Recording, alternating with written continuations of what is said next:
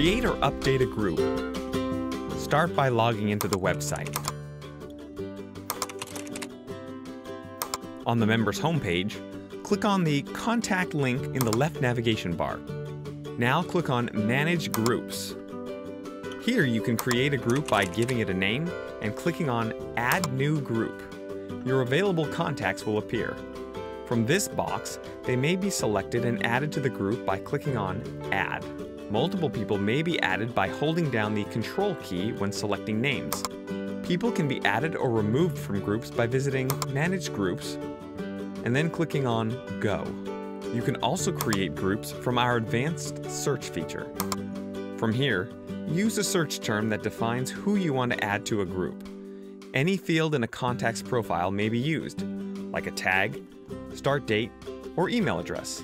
In this example, we'll look for contacts with email addresses. Select the search criteria and add the filter. This will pull up all applicable contacts. You can then add these results to a group. Creating groups is a great way to control the distribution of messages from the library and speed up your sending. If you have any further questions on creating groups, don't hesitate to contact our support team.